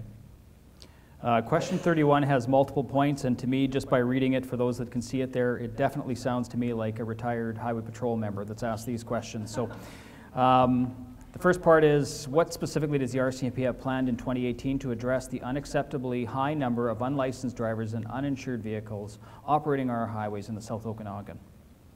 Again, I think it carries on from that. One of the things that we've worked on very hard in the past year is staffing our detachments up to full strength, and we're just about there. That allows us, in turn, to put enhanced patrols for specific things, such as doing just that. Just about a month ago, our North Okanagan Traffic Services, working with South Okanagan Traffic Services, brought their ALPR, which is an automatic license plate reader. It's a police car that has an automatic license plate reader on top. And what one police officer can do by punching in plates, it can do hundreds and hundreds and hundreds of license plate reads as it's just driving down a street. And that will trigger any notification that the driver or the owner of that car is unlicensed, and then they'll take appropriate action. So it's a very effective tool, and we have access to that, and that's something that we'll be working on with our traffic people. The second part, it's multi-part, but it basically deals with improperly equipped motor vehicles, muffler infractions, and it's multi-point. But the question really is, what specifically has the RCMP planned in 2018 to address the seemingly unacceptable high number of non-MVA compliant vehicles operating our streets? And I think they're talking about the Motor Vehicle Act regulations here. That's sort of linked to CVSA. Right, so we do work with commercial vehicle inspection to ensure that non-compliant vehicles are targeted. And certainly any member of this detachment, of this regional detachment, has the authority, if they see a vehicle that's not properly equipped or that is unsafe, to deal with that. Of course, we have our traffic specialists who are specialists in that area. And we will be making that most likely, judging by the amount of questions we had on traffic, that traffic safety will become one of our priorities this year as it was last year, and then continue to move forward with those enhanced patrols. That ends the formulated set of public questions that it came in. We're at 8:55. I sort of leave it to you to what direction do we want to go here? Sure. If there's just one or two questions that we could ask. I noticed that several people left, and that's unfortunate because the answer to their question might have just been offered. But that's fine. I think we will continue to, if there is any last minute question. Otherwise, I think it's been a long evening, and I certainly appreciate you coming. So, I think there's one there. All I'll ask is the moderator, if I could just say, as you're sitting now formulating whether you're going to ask a question, if you have one, if you can keep it to 30 seconds. If not, don't forget, I've got to hit this little button just out of respect for everybody's time here. So, sir, go ahead. I think, first of all, I'd like to see policemen teaching people how to enter and exit traffic circles, like at Memorial Center. That would really be a help. But I really think our society is too far gone. I mean, people really mean well, but after you steal your third car, you should be put to sleep. Honest to God, I mean, I don't know why we do this. It just goes on, but we don't fix the problem. The guys selling these drugs, the people who peddle that stuff, they should be executed. They do it in a lot of other countries, and they don't have so much trouble. We got to tighten it up, or we're going to lose the whole show here. Sir, do you have a question? Because that's it. I don't want to take too much time. Okay. Thank you for your comment, sir. Does somebody else have a question? We'll just ask you to go to the mic if you could. Just back to the mic for lineup. I have a question, a practical question. I know the number of addicted people and homeless people is increasing in Penticton. So we have problems at the United Church in Penticton with needles. We have play school. And what would there's an expert on addiction here. What would you advise us to do to be humane and just and keep the fears of the elderly people, elderly secretaries in that church assuaged in some way? What would you suggest that we do? I know that at the school district level, we've worked with Interior Health to provide resources to our teachers. So first and foremost, they can educate little ones around what syringes look like and not to touch them. And so that's the safety piece for when and if they do see a needle. And I'm going to let Interior Health or Daryl. We have a Sharps task force that we have been meeting with over the past little while, and we're coming out with a community approach and all kinds of education and messaging around what to do with the needles that people are finding. So you can look forward to seeing some of that come out in the next little while for sure. And I have a supplement. Oh, go ahead. I was just going to say the other thing is to be educated on PPE or personal protective equipment. So know that if you do see syringes or used syringes, to use tongs, gloves, and have a disposal. And you can get those Sharps disposal containers and just use tongs to put them in. The other thing, if there's a need where there's a number of them, you can also call the fire department. He's going to love me. And they've agreed to come and pick them up. Yeah, and I think we've tried all those options. I can be corrected on that, but sometimes it's not very practical because they won't come. And some people are a little bit squeamish about picking things up, a little bit worried about it.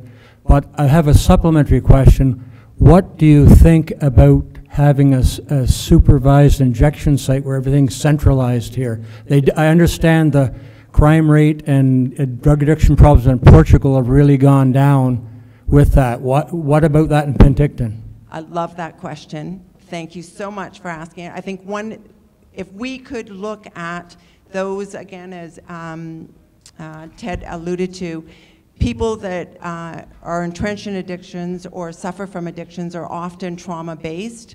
And I think if we could have a safe injection site, overdose prevention site, we could eliminate some of the crime that people do to get their drugs. We could eliminate the used syringes around the community because they would be disposed of where they used. So that's one of the things that we can all do as responsible citizens is support overdose prevention sites, support safe injection sites. Thank you. We're going to save lives, and we're going to stop our sons and daughters from selling themselves, from doing crime. We're going to save a lot of hours in the ER. We're going to save hours on our police force. And so please support treatment centers, overdose prevention sites, and safe injection sites, et cetera. So thank you very much. Sir, do you have anything further on that as well? You mean I didn't say it all? No, there you go. No, we'll go on to the next question. There you go. Okay, on our note of our sons and daughters, I'm a parent of 2 teenagers in our school district. We have been working with the school district, who are part of the partners in education.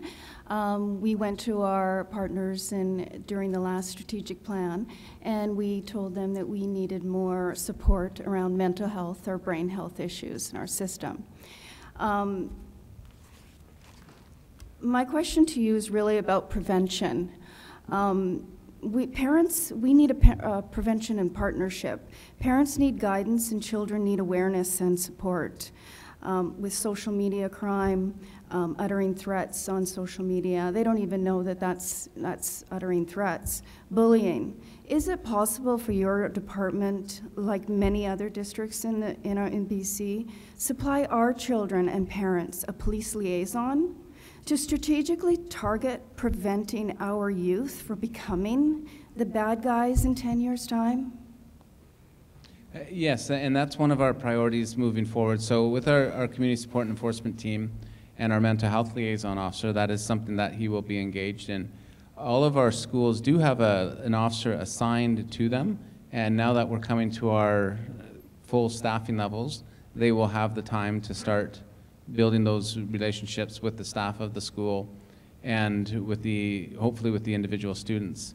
That said, one of our priorities as we look at resourcing is to develop a youth liaison officer. So not really a school liaison officer. That would be difficult to do with the detachment, the regional detachment at the size that it is, but having a youth engagement officer that is focused on at-risk youth and at building those partnerships. Okay, thank you. Wendy, Also, I also wanted to talk about your website.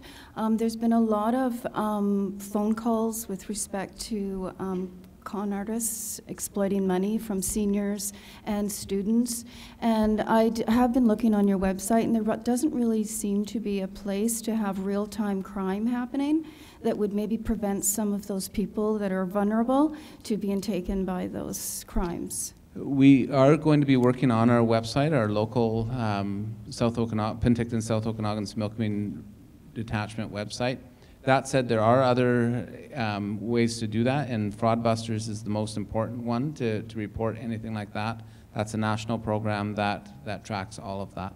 Okay, thank you. Thank you. And if Wendy, I can, just I saw Wendy and then Mayor Bauer. I think your hand was up around the school resource officer of that issue. So Just to talk on your question about support in the schools, Pathways does provide a youth outreach worker in all of the middle schools. Yeah, we're aware of that, yeah. Okay, so I think having a police presence and educating our children about what is against the law and just having a little bit more of a place for them to go and for parents to go and just ask advice without taking up police time is basically what we're looking for. We just sometimes just need some advice. great. Okay? Mayor Bauer, you have the mic. Yeah, so in regards to education and schools about expanded day program, for instance, is a good opportunity. Some areas the RCMP does provide it in grade 8 and 9. Normally it's grade 5, I believe, when they start out with. Another organizations you might want to talk to, I know in the School District 53, we use Mothers Against Drunk Driving for presentations. We use ICBC Road Sense for presentations. Yeah, we're aware of that also, but to really show our children what addiction does and really to show them what homeless is something that they do not know. And the last piece of information you just missed, we also use the clients who are in the drug rehabilitation center to come to the high school and explain about their own experiences, and I can tell you this really hits home.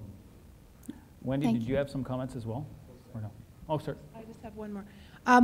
Pathways has been working really closely with Queen's Park School, and we've developed a presentation to present to Elementary? the students in regards to homelessness and addiction and empathy. And so we're going to be unrolling that shortly. Yeah, an example is children are being exposed to a lot of drugs that look like candy, and they have nicknames. So things that are in real time that are happening, I do understand that those things are very beneficial, but to have a police liaison come in and tell our kids in real time what is actually going on is something that us parents need, and also we need to know. We need to know that drugs are looking like candy. We need to know what vaping is. We want to know why our kids are self-harming themselves. We want to know why our kids are taking their own lives. And we just need some help. And we want the police to be a partner in our education. Well, hopefully our community. Hopefully there's a bit of a positive comment coming back here, and maybe right after we want to get to a couple other questions. Maybe you could follow up some questions after we end up stepping down from the tabletop here. Yeah, okay, I don't want to take too much time, but just one other piece of information. You can organize an education and substance abuse committee. We have that in the Lower Similkameen. RCMP sits at the table, community paramedics, addiction counselor, and they work with the school on regularly going to various different grades to educate students on these issues where you were alluding to. Okay, that's one other kind of solution you can be part of. I just wanted to quickly speak to, rather than any specific service or any specific model or approach, I think some really good news is coming to Penticton in having a one-stop shop for youth in the new foundry that's going to be coming in the late fall. And the lead organization is One Sky, but it is multiple organizations that are coming together. And it's kind of a hub and spoke model. So there'll be a bit of a hub. The center of the youth center will be a hub, but then we're going to be connecting very well with many of the sectors of our community, and more specifically the schools. And so we're looking at upstream work, earlier intervention, and I would see that policing has a role to play within that model. And so I think it's really good news for Penticton. This is a model that's being rolled out across the province, and where it's been rolled out thus far, it's really made a significant difference. So. Thanks for the summary, Kevin. Sir, and I thank you very much for your patience. So if you can jump to your question in 30 seconds and let us know who in the panel you want to answer it, that would be absolutely wonderful.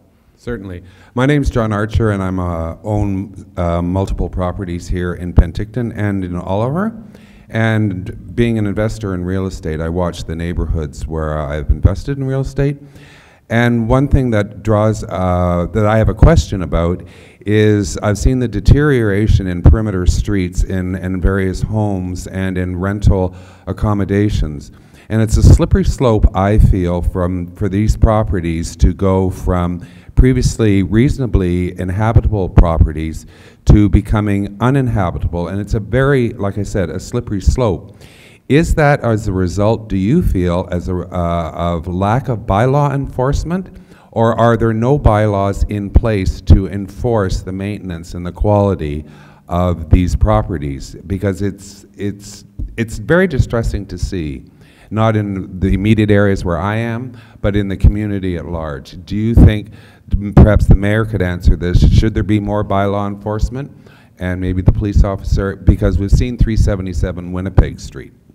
Thank you. Thank you for your question, sir. So that particular house is a good example of where we all work together. So it's not just about the bylaws, it's also about landlord tenancy, it's also the Landlord Tenancy Act, and the responsibility of different landlords in that regard. So we do have bylaws. I'll speak to Penticton, for instance, the Good Neighbor bylaw and the nuisance bylaw, that if police or fire or bylaws are responding multiple times, that then we can take enforcement action against that landlord, because it is their responsibility to maintain their homes under the Landlord Tenancy Act in a reasonable and livable condition.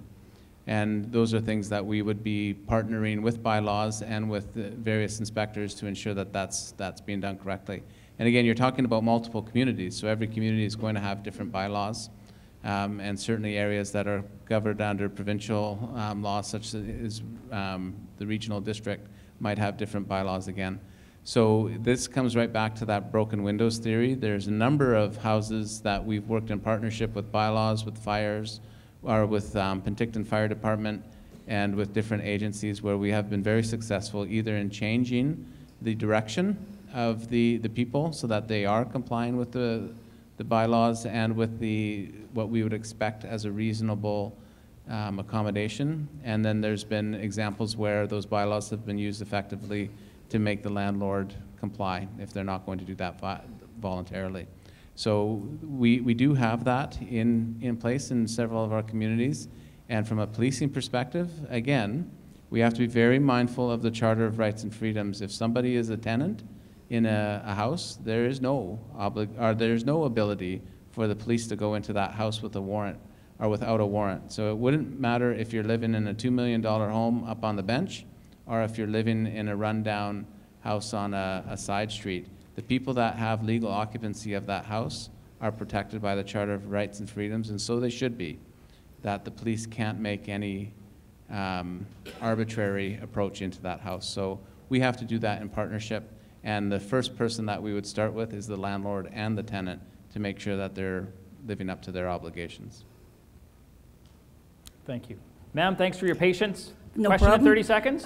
Yeah, I got two quick questions. One you can ask is, your first one to start with. Yes, How's that? Okay. Yes, okay. Okay. One is we're having problems with people dumping stuff in our back lane. Like, we live in an apartment, we're the only apartment on the block, and we've asked people not to. We've phoned the RCMP, and nothing seems to be getting done about it. And we just moved two sofas just the other day, because we've had people doing their stuff on the couches and tagging the couches.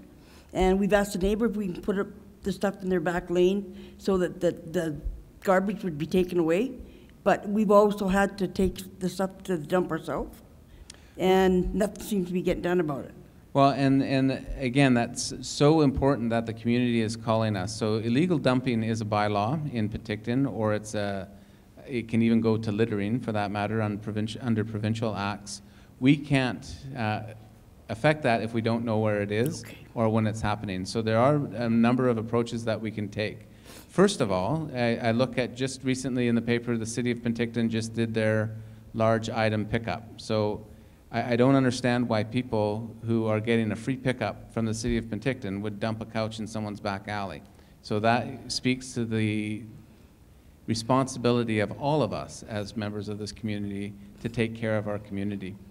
And in terms of the policing response to that, if we know that that's happening, so things like cameras, I know that some of the thrift stores in my neighborhood are installing cameras, and I've committed to them, and our CSET commander is committed to them, that if you get a picture of someone offloading a couch behind the fence when your business is closed, give us that picture and we'll issue a bylaw ticket to them, and they can explain why they're paying a $90 bylaw ticket instead of a $10 dump fee, which is what they should have been doing in the first place. So those are things that we can do in partnership with those agencies. I don't know if you would have the ability to do that, but it's something that we can put the patrols on, but like I said about the speed trap, if the police car goes by and someone throws the couch out, there's not much that we can do other than try to catch that person in the act. Thank you. Did you have a short follow-up question? Because I think what we'll do is yes, I got one quick other question. Okay, we'll take your follow-up and then we'll take one other question. Okay. Is that what in our apartment, we've had homeless people come break in and sleep in our apartment, in our laundry rooms. Now, we put notices up, we put cameras up, and nothing seems to be done. We've even caught them in the front trying to break in, and we've told them to leave. Now, besides that, I don't know what else we could do. Yeah, absolutely. I think that's where it comes, is the report. So like I said earlier, any crime of violence against a person is a 911 call, and any crime in progress is 911. So if someone's there with a crowbar trying to break into your front door of your apartment building, don't confront them, call 911. Be a good witness if you can see them. If you do have video cameras, make sure that they're working and operable. Don't confront them. I guarantee you that if you call 911 and say someone's breaking down my door and I fear for what's going to happen, we're coming with our lights and sirens. Yeah, it's in an apartment building. But we have to know. It has to come to the police, and 911 is the best way to do that. Okay, thank you very much. Thank you, ma'am. You've all been very patient, so we're going to have one last question. The panel's been very patient, so, sir, if you can ask a question in 30 seconds, that would be absolutely wonderful. I'd like to thank you for hosting this meeting, and I look at all the questions here and compliment you on the RCMP for hosting the meeting, but many of these questions don't seem to me to be about hardcore crime, and I sympathize if you're being dragged in a jillion different directions to address all the issues here.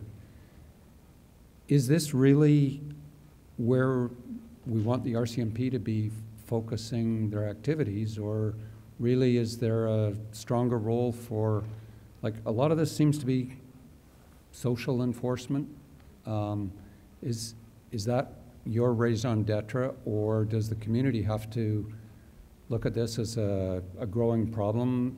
As I read about Vernon and Kelowna having, forums that the community has called, and I'm wondering, is it the RCMP we call when somebody's in my laundry room, or is it bylaw enforcement? Because I call RCMP and the person's back on the street 3 hours later, and I get that there's not much you can do about it, but does the community have to somehow decide, we need to take a stronger look at this?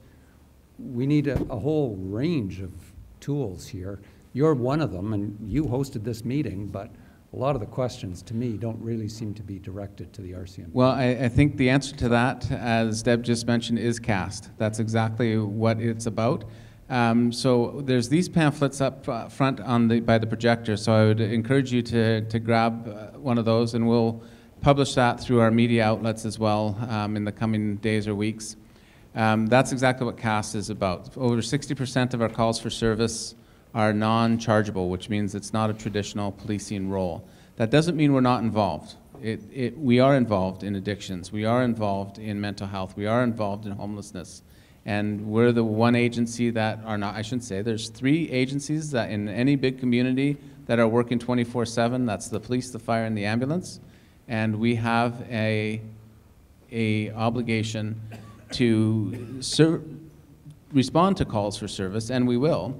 If we're not the solution to it, if the solution isn't a criminal charge, then we need to work with our partners through CAST or other tables such as Foundry and that sort of response to ensure that we're getting the people the help that they need if it's not purely a criminal offense. But as I mentioned earlier in the forum, our priority is crimes against persons, crimes against property, and supporting all of these other agencies that we're working in partnership with. So and the answer, sorry, to someone breaking into your laundry room, it's break and enter, and that's call 911, especially if it's in progress. Someone let into a building, we have a different conversation then. So you currently have the floor and the mic, so I'll leave it to you to wrap us up here. How's that? Okay, I am going to wrap up very quickly, and again, just as Dave mentioned, I thank all of you for your patience. I thank the panel for their patience and for their participation. I noticed that some people left early. Again, that's fine. If they have questions, and the media is here, and this is being live streamed as well. If they do have questions, then I would encourage them to come to me either at Coffee with a Cop or through one of our more formal mechanisms, even coming to one of the detachments to ensure that we answer those questions. And again, I appreciate that this was a long couple of hours, so I appreciate your time. And this is what it's all about, the community getting together to ask questions and to be engaged. And I certainly heard loud and clear some of the concerns through the questions, and we will move forward with that. Thank you. And again, thank you all for coming. And to close it formally, I get to push the button. There you go. The one thing you never want to see in your rearview mirror.